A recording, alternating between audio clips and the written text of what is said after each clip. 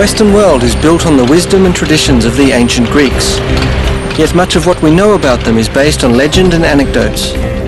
The Greeks are famous not only for their warriors, athletes and gods of mythology, but for their pantheon of philosophers. And while they didn't seek solutions for practical applications, they did tackle the big picture with a scientific approach. In asking such key questions as where do we come from and where does everything go, how do things work and why, the ancient Greeks were the first in history to look at the world around them with questioning eyes. Their search for a deeper understanding of the laws of nature proposed a world separate from that of the gods. This triggered a whole new era of rational thought, leading to the birth of science and technology. This is the legacy of what the ancient Greeks knew.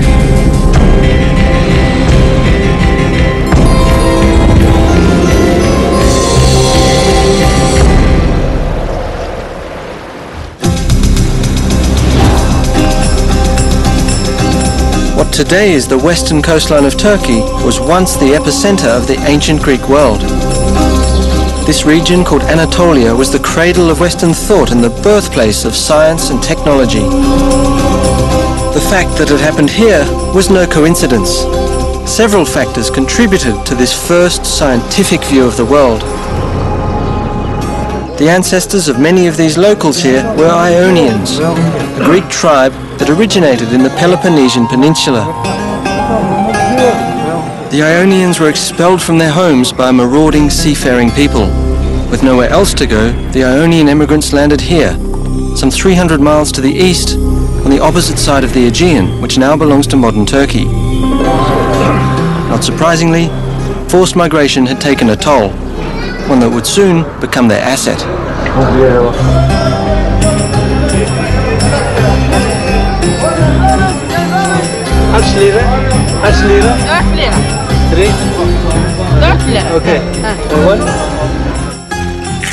Adrift in a strange land, the Ionians had to abandon their beliefs and their ancestors. Over time, this generated a rather pragmatic, rational approach to life, because they could never be sure they wouldn't be driven out again. Having lost everything after fleeing their homeland, the Ionians focused on the future and welcomed new ideas, especially when they were good for business.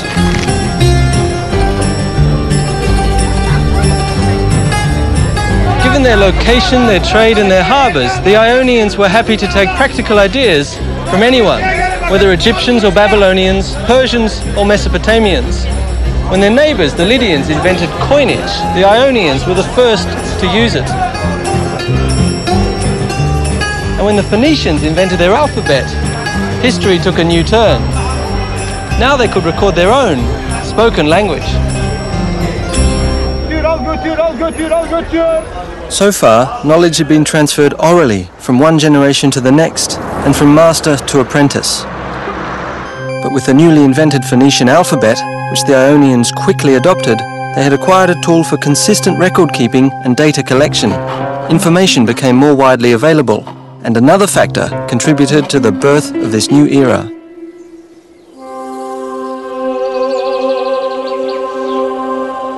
Up until that time, the world was believed to be ruled by gods, who expressed their anger through natural phenomena, filling the ancients with fear.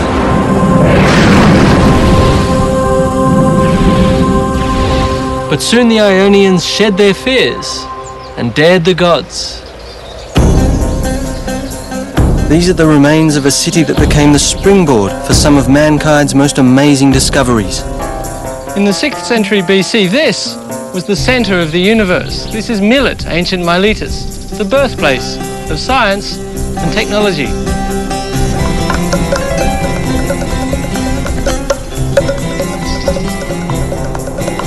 Perched on a hill, the horizon beckons.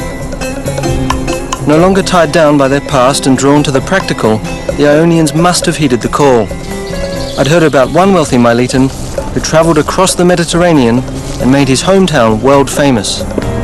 His name was Thales, and on his voyages he gathered not only riches, but information. As far as we know, Thales was the first person to discover the laws of nature, which made him the first scientist and the founder of the natural sciences. His revolutionary observations and insights proved there was order in the world, not mere chaos created by a whim of the gods. During his travels, most notably to Egypt, Thales combined his own observations with those of others. His insights led him to believe that man was not at the mercy of gods, but that instead nature operated like a mechanism, a machine that followed its own inherent laws. Laws make things predictable, and so Thales was eager to understand them. Experts believe that he collected data on the cycles of the stars, the moon, and the sun from the ancient Egyptians and Babylonians. Thales discovered a pattern, and when he applied it to forecast a natural phenomenon, he became the first person in recorded history to predict an eclipse, which must have truly shocked the ancient world. Did this not prove that nature had laws that were not governed by the gods? Thales dared the gods and thereby demystified the world. He cast aside tradition by asking the critical question why in an effort to find underlying laws. This became the foundation of science. But Thales also proved that theoretical knowledge had practical value. Then as now, olives and olive oil were major export products in Ionia. Thales baffled his contemporaries when he predicted a particularly rich harvest, long before anyone else had a clue. To do that was as presumptuous as predicting the moods of the gods. And to show that he was serious, Thales bought all the olive presses in the area, way ahead of harvest time. We don't know how he did this, but his prediction came true. Now, all the farmers had to come to Thales to get their olives pressed, and received their first lesson in the value of science.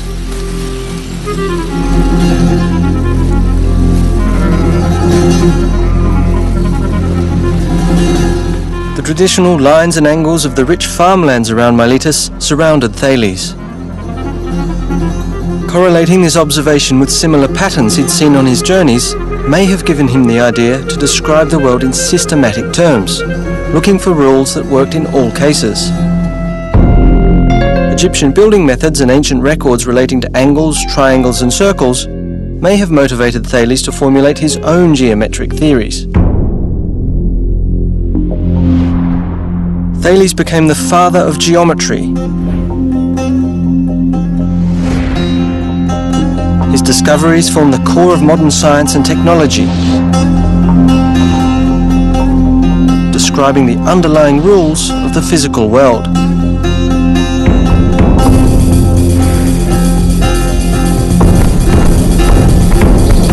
My next stop was Priene, a city just a few miles outside Miletus, where the Greeks took geometry literally to a whole new level. This is the most stunning piece of engineering. I can't believe anyone would want to build a town into a hillside. We wouldn't do it today, but for the Ionians, who had no cranes or machinery to cut away the rock, it seems the perfect example of how they used geometry to impose order on their world.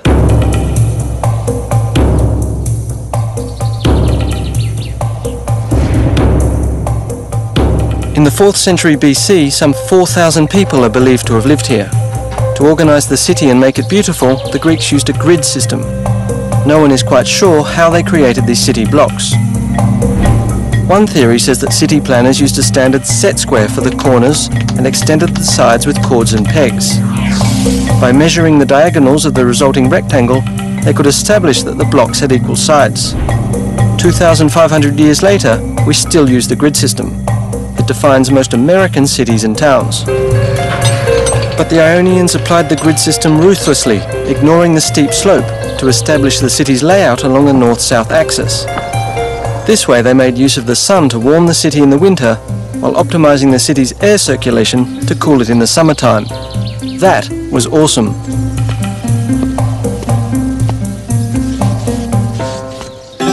Wandering through these ancient ruins, these broken columns, I marveled at their perfection.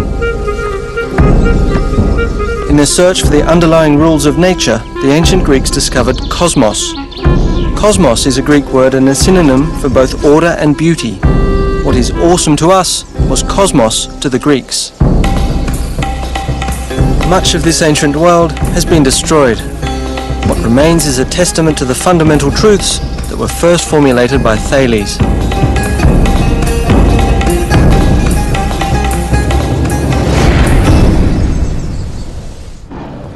To follow the course of science and technology to its next milestone, I crossed the Aegean to visit another truly groundbreaking site, one which in antiquity was considered a world wonder.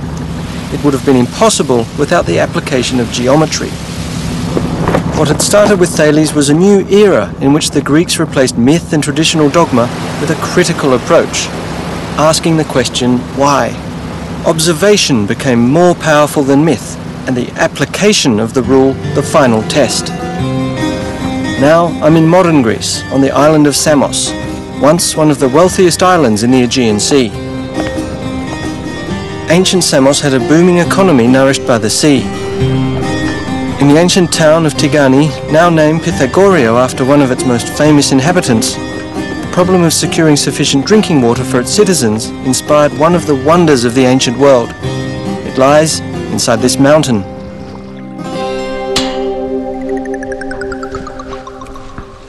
Believe it or not, they used geometry to build this tunnel.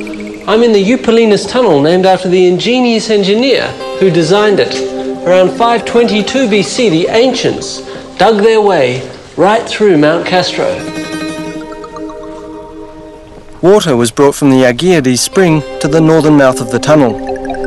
About 5.5 feet in diameter, it follows a 3,300-foot-long course through solid limestone.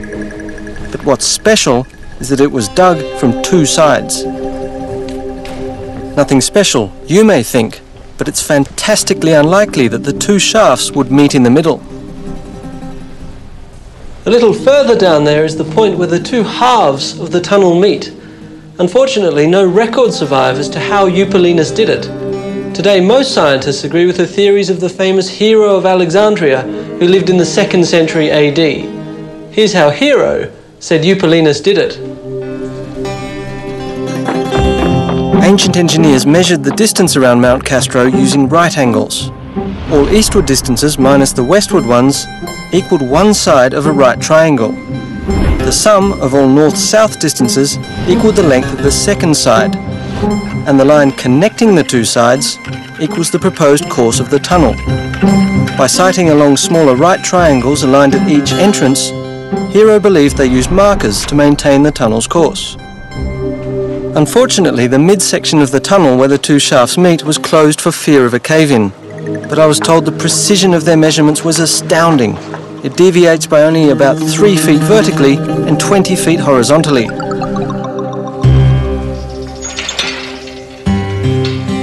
I can't believe that just with picks, hammers and chisels they dug out 250,000 cubic feet of rock. It's estimated it took them 10 years and 4,000 slaves to get it done. And where the water had to go was down there.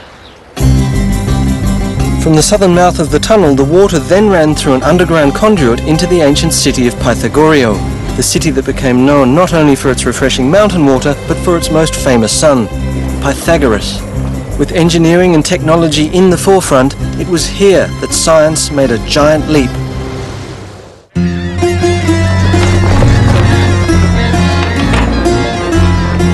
Looking for the roots of science, I found myself in Pythagorio, on the Greek island of Samos.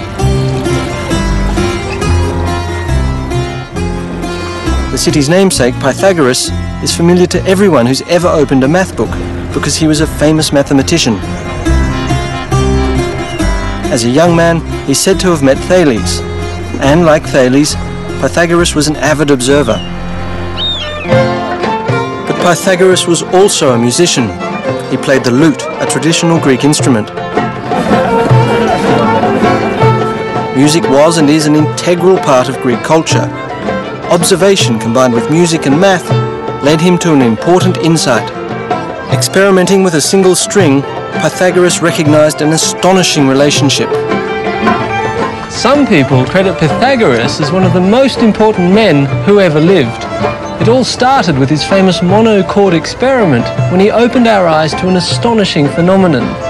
He discovered that the sound of a plucked string correlates to its length, here's the critical bit, in a ratio that can be expressed in numbers. Pythagoras' theory was that there was a correspondence between musical intervals and the length of a string. He connected musical consonances to simple ratios. These ratios represent the different tones in music.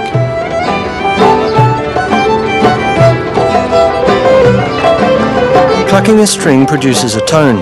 By halving the length of a string, that is, by pressing the string onto the metal fret, the frequency of the sound is doubled, and the note produced is an octave higher. The ratio of the octave is thus 1 to 2.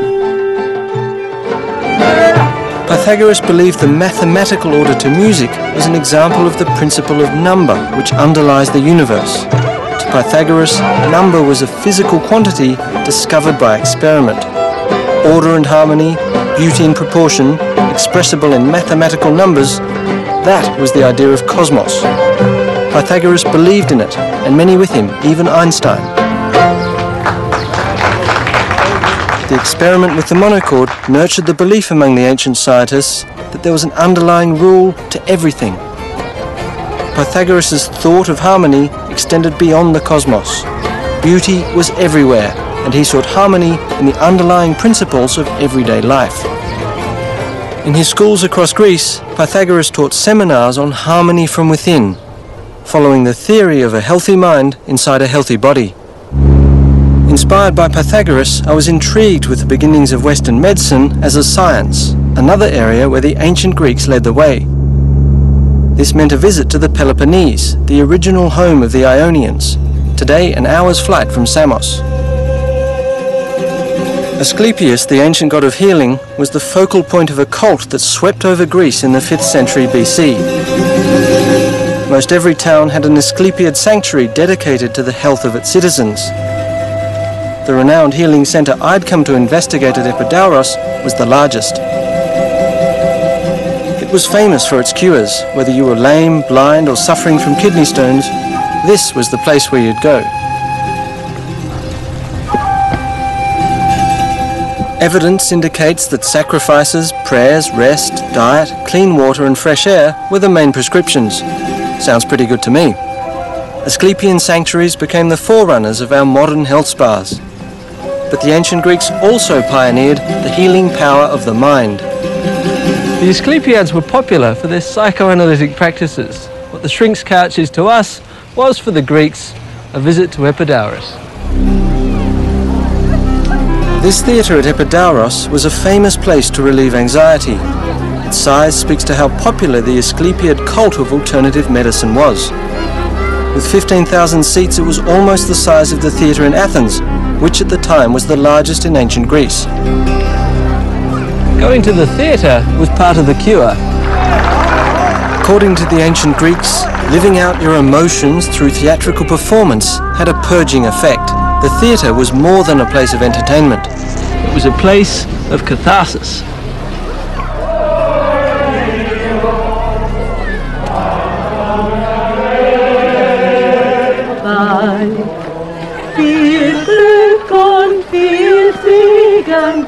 Today, however, coming to Epidauros means sharing one of the acoustic wonders of the ancient world.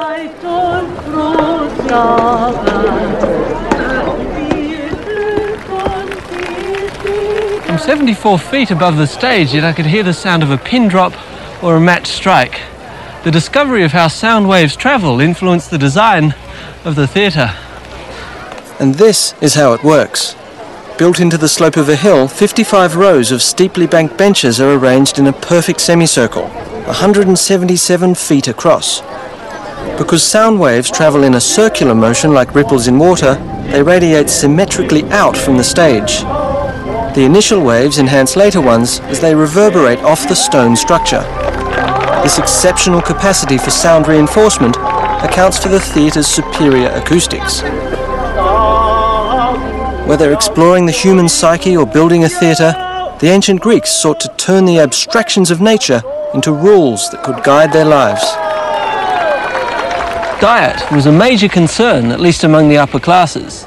This was Hippocrates' health formula. Fat people, or those looking to reduce, should do hard work on an empty stomach and then eat rich food while still out of breath from the exertion. One should eat only one meal a day, shouldn't bathe, and sleep on a hard couch. And the most startling recommendation was to walk in the nude as much as possible. All those who wish to gain weight should do the opposite. It's what the ancients knew. What can I tell you? Athens echoes with the achievements of its ancient founders like no other city in Greece. Here, the ancient Athenians built their most sacred temples, lending form to their gods, creating homes for them in stone with an astonishing sense for beauty. While we might appreciate their outward beauty, the ancient Greeks understood that beauty had an underlying formula. They knew the secret to beauty was proportion, which later generations called the golden section.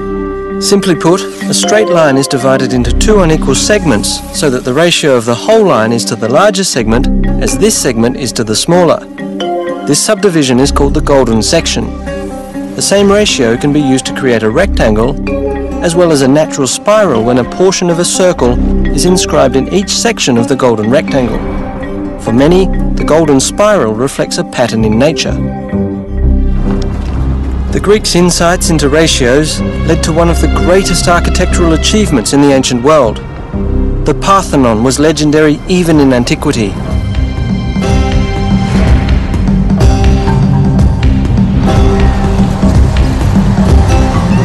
The Parthenon owes its name to Athena Parthenos, the virgin goddess Athena, to whom it was dedicated. Athena was the patron goddess of Athens and also of science and technology.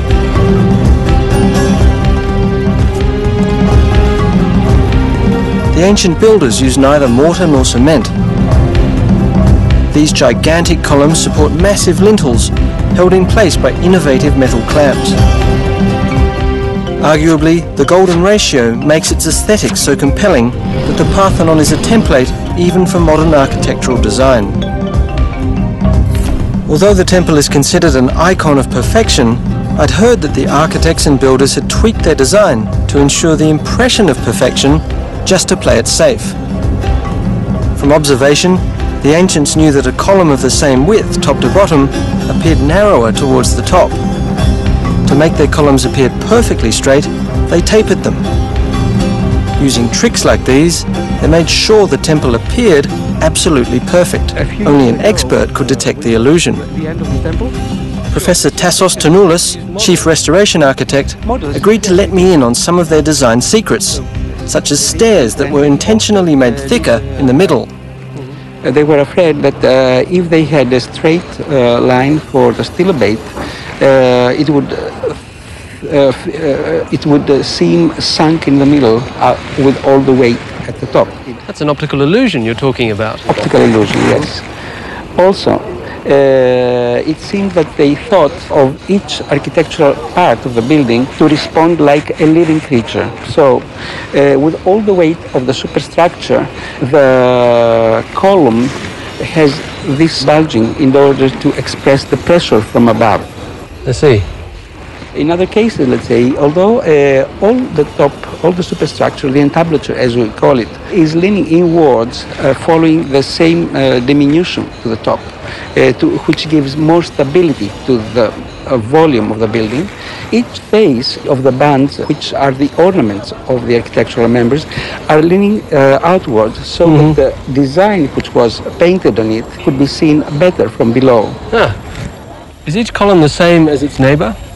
No, according to the design of the temples or these Doric buildings, the corner columns are wider, thicker than the inner ones, so that they look stronger because they are at the corners. So what you're saying is really it's not just one optical illusion, it's a whole series of optical illusions. Yes, corrections or optical illusions are everywhere, from the very bottom to the very top of the building.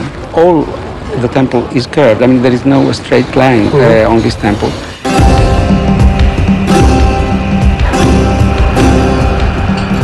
The Parthenon is undergoing yet another round of repairs. Thanks to the miracle of science and technology, we can still enjoy its glory. Ironically, at around the same time this temple was built, the ancient Greeks also laid the foundation for these modern machines that now restore it.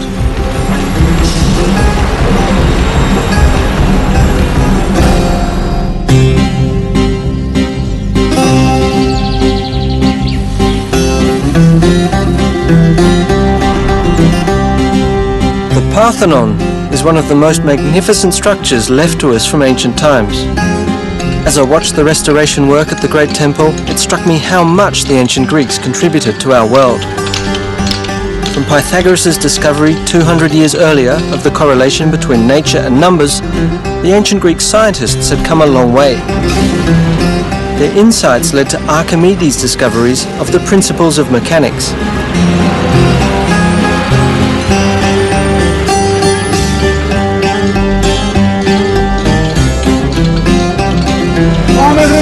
Building on proportions and ratio, Archimedes formulated a rule describing how one of the oldest techniques of applying force, using a fulcrum and a lever, actually works.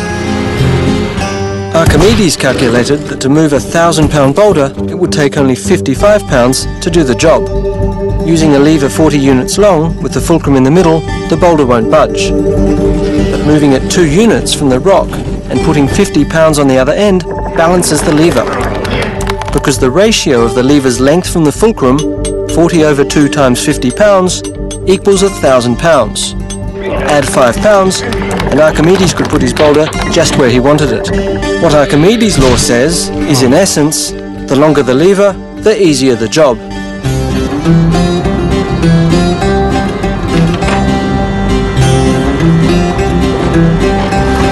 Cranes, pulleys, gears and screws all operate on the lever principle. What Archimedes described was the law of mechanics. In fact, facilities like Piraeus Harbour and others around the world that depend on machines owe an immeasurable debt to his insight.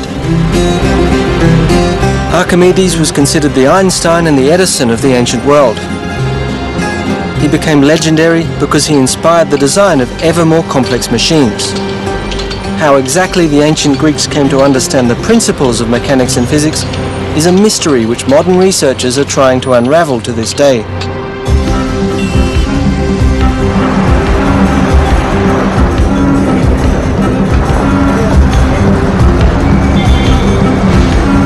In Athens, I visited the second international conference on ancient Greek technology at the War Museum, where scientists and researchers from around the world were exchanging their latest findings. They were all looking for more clues, and so was I. Can you take it? Yes. I will try to pump. It was clear that many ancient machines operated on the lever principle, like this pump whose roots go back to the 3rd century BC, to the Greek Zitzebius, the father of pneumatics. It's actually a very powerful pump, isn't it? In this sacred water dispenser, a pivot point replaced the fulcrum, showing how the ancient inventors began to create more complex devices.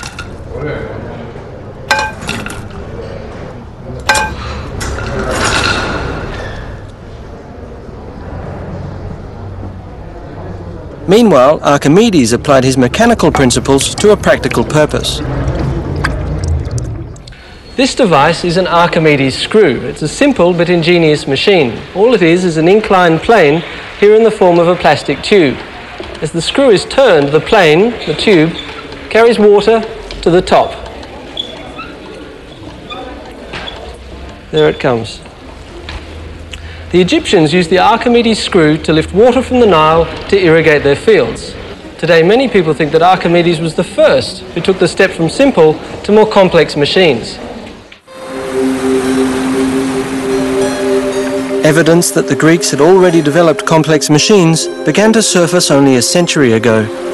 In 1901, a shipwreck was found off the coast of Antikythera, one of the Ionian islands south of the Peloponnese. It revealed for the first time how vast the ancient scope of insights and knowledge must have been.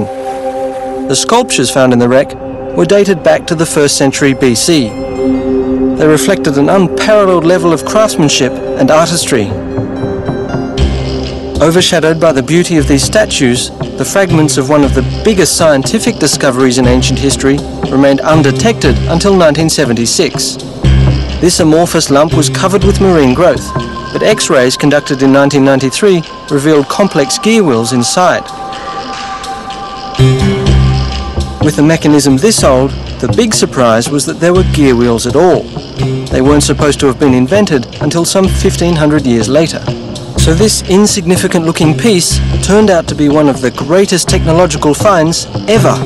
Corroded and crumbling after being submerged in seawater for 2,000 years, its dials, gear wheels and plates have presented scientists with tantalizing questions. One of these scientists is Michael Wright, a British researcher who had built a replica which he introduced at this conference. This is an extraordinarily complicated machine, but what does it do? Well, according to me, it's a planetarium.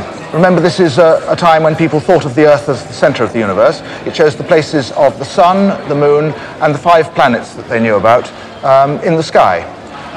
And the back dial has supplementary information which is useful, such as counting off the years. Right.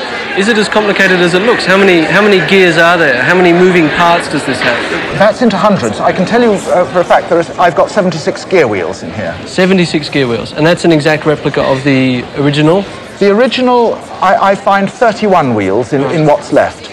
But you have to understand that in making sense of what is left, you have to add a lot more. Right. It's terribly badly wrecked. I see.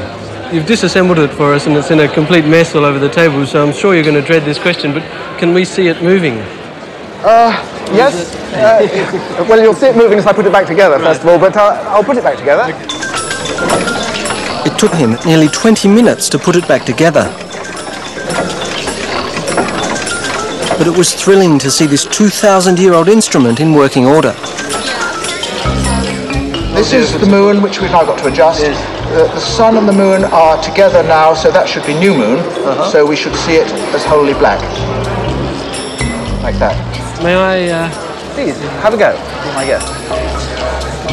I love that lunar mechanism there. It's beautiful. Well, here's the moon going round fast, and its phase showing here.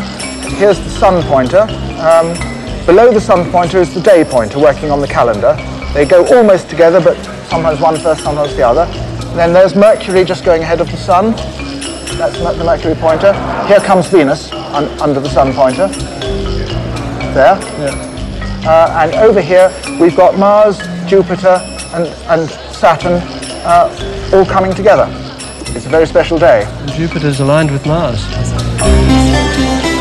The inventor of the Antikythera mechanism is unknown, but others before him had already attempted to build a model of the heavens as a machine.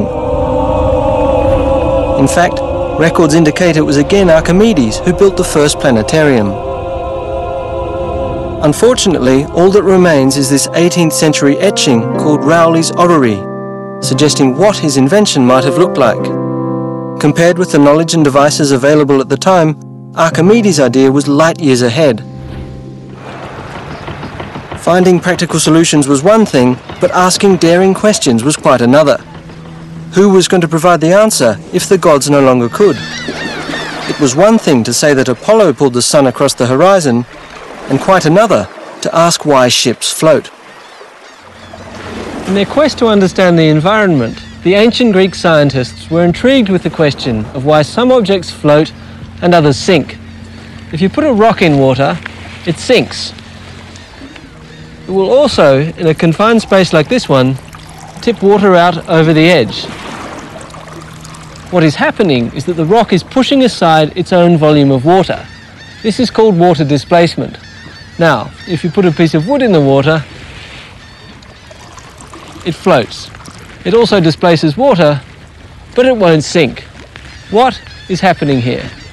The block and a ship float for the same reason.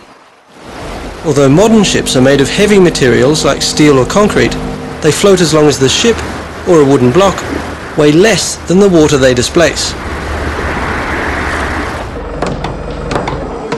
The air inside the ship's hull helps lower the overall weight of the ship compared to the volume of water it displaces.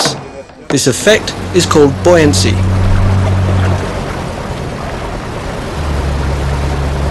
When Archimedes understood the principle of water displacement, he is said to have run through the streets shouting, "Eureka!" meaning, "I found it." But his legacy was far greater.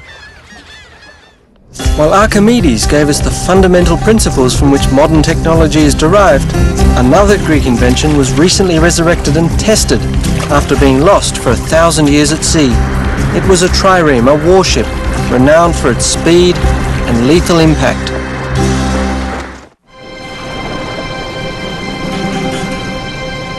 The sea has always been an integral part of Greek history and culture, because in Greece, no place is further than 100 miles from the ocean.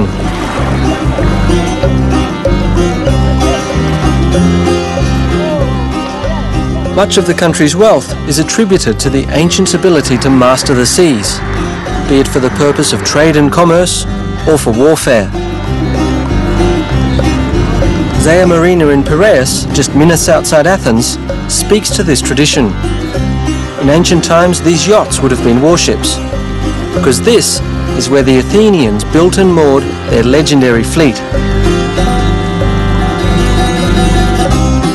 The National Ship Museum was just around the corner. Recalling different times, the ships that were docked here spoke to Greece's long naval tradition. Along the way, I bumped into an old friend. That says Thales of Miletus. I was looking for the replica of one of their most successful warships.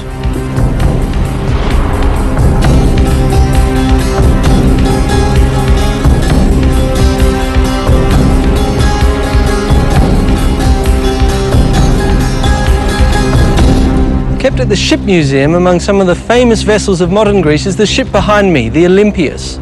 It's an exact seagoing replica of a trireme, one of the most legendary vessels of ancient times. Ships like these became the pride of the ancient Greek navy and the terror of the Mediterranean Sea. All we know about triremes comes from the playwright Aeschylus, the founder of Greek tragedy. In his eyewitness report, he tells us of the triremes defeating the Persian invaders in the Battle of Salamis, despite being severely outnumbered. No original trireme pieces were ever found, let alone an entire vessel. All that remained was the drama Aeschylus wrote, until archaeologists uncovered ancient trireme storage sheds. We can sit 170 rowers, oarsmen. I had made an appointment with Admiral Ioannis Koliniatis, who had spent 5 years piecing together the clues to reconstruct this legendary Greek warship. Yes. Tell me, how did you know how long the trireme should be? Let's start from the length. Regarding the length, we know the length of the ancient sheds where the trees were kept, and their length could not be longer than what is the length of the shed, which is approximately of the order of 110 feet. Right. The sheds also told them that the ships must have been about 14 feet wide. And the geography of Greece added another clue. Given that triremes landed on beaches, their draft couldn't have been more than 3 to 4 feet.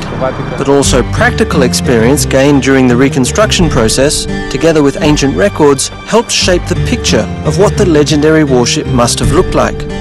What sort of wood did you use to make the boat? The hull is made of pine wood, and in some selected places oak, from the forests of Attica, which were full of pine trees at that period. Right.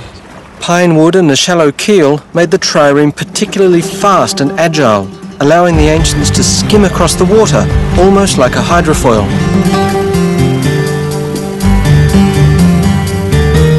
Another crucial source to the secret of the trireme was a list of Athenian naval supplies found in the 19th century. It included 170 oars, classified as 62 for the top deck and 54 each for the middle and lower decks, and every oar needed someone to pull it. It sounds like a lot of people in a small place. Can I have a go rowing to see? Yes, yeah? why not? Let's go. Okay. You see how difficult it is to get to position, Sure, it's and very... you can imagine how difficult it was having 170. Sure, it's very people. cramped, isn't it? Yes, very congested.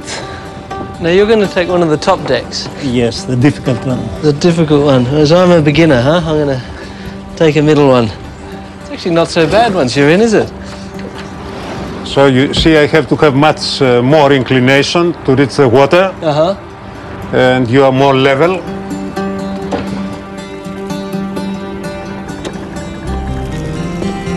and I am much more to the limit. The way it presumably worked was like this. The trireme had 3 banks of rowers, hence the name. Each rower hit the water with his oar at a different angle. A galley master would have maintained the rhythm of the oars to keep everyone rowing in unison, and on his signal, the trireme could accelerate like a high-powered dragster.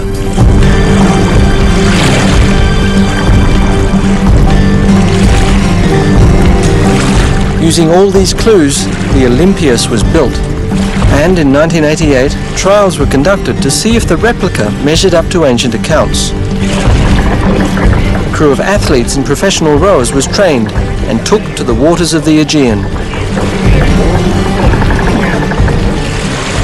In the trials, how long did it take you to go from a standing start to maximum speed? From a standing start, during the trials we did with the replica, it took 37 seconds. And what was the maximum speed that you could get when you had a fully trained crew, all oars, going full steam ahead? From historically the data, we knew that the maximum speed should be of the order of 8.5 knots, and this has been proved also during real trials we carried out with the replica. And our crew was capable of keeping this speed for approximately half a minute.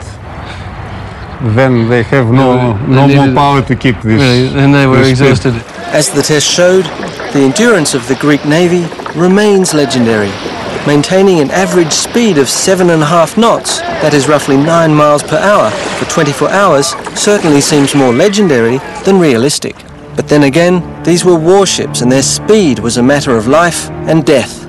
Higher speed meant higher impact, and speed was crucial for the trireme's primary weapon, the battering ram. Forged by the ancient Greek metalsmiths, it was used to tear enemy ships in half. It was made of bronze.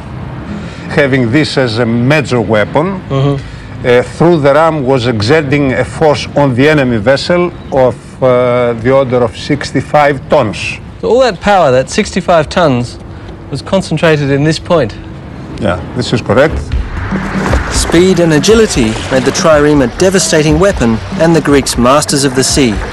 But victory at sea was backed by ingenuity on shore. It was another ancient Greek innovation that provided striking power across the land.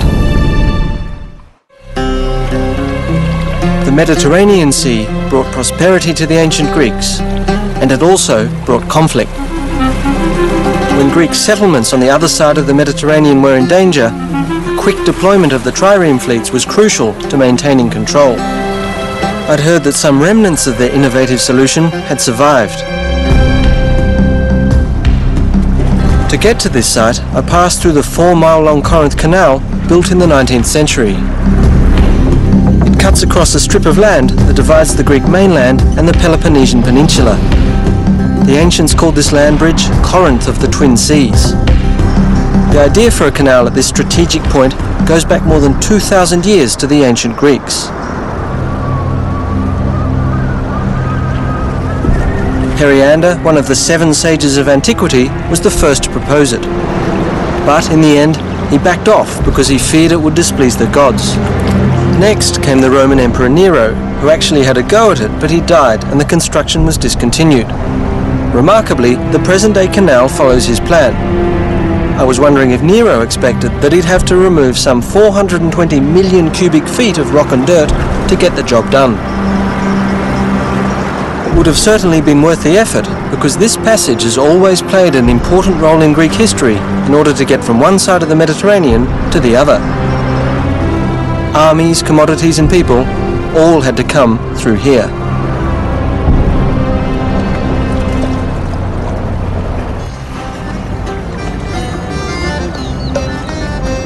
But it was way back in the 6th century BC when the tyrant of Corinth, Periander, built the Diolkos instead of a canal. Little remains, but ancient records describe it as a pair of tracks embedded in a paved road that ran parallel to the modern canal.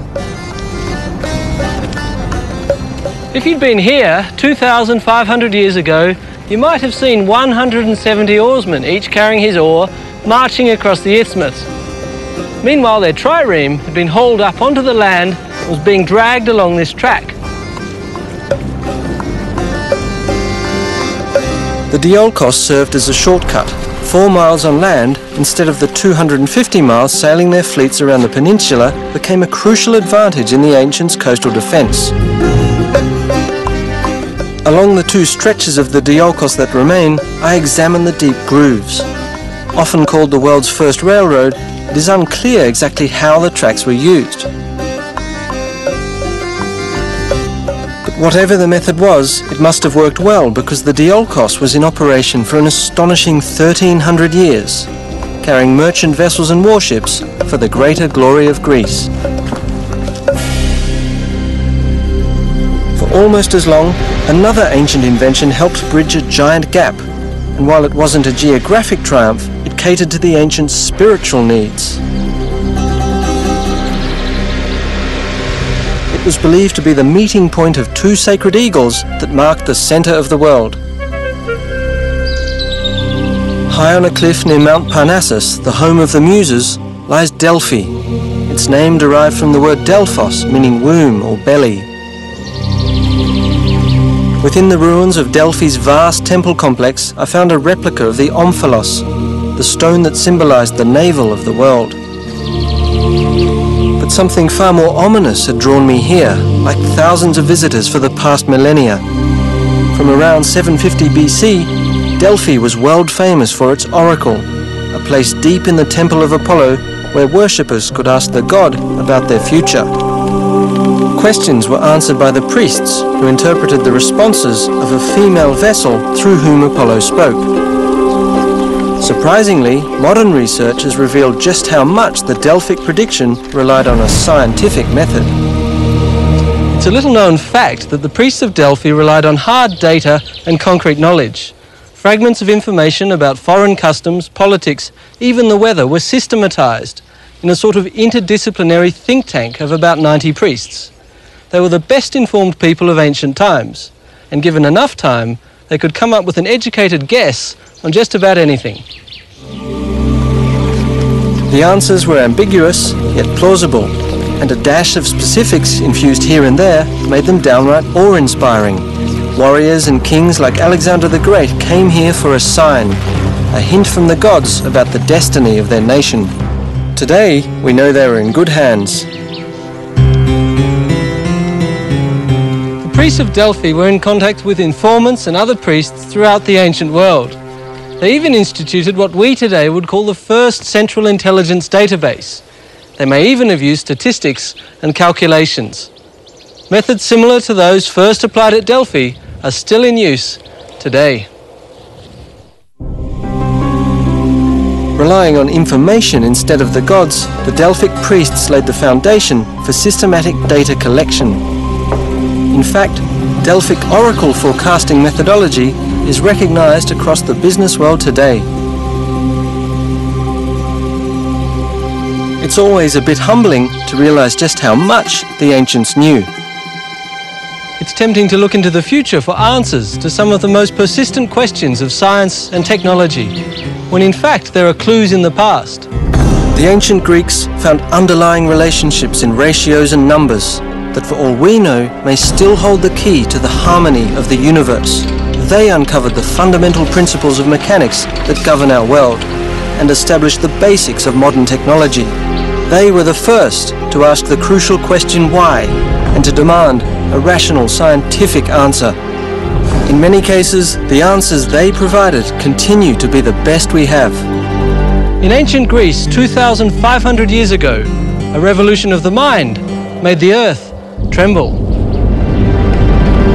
In so doing, the ancient Greeks opened our eyes not only to the underlying rules of nature, but to the world and the universe beyond.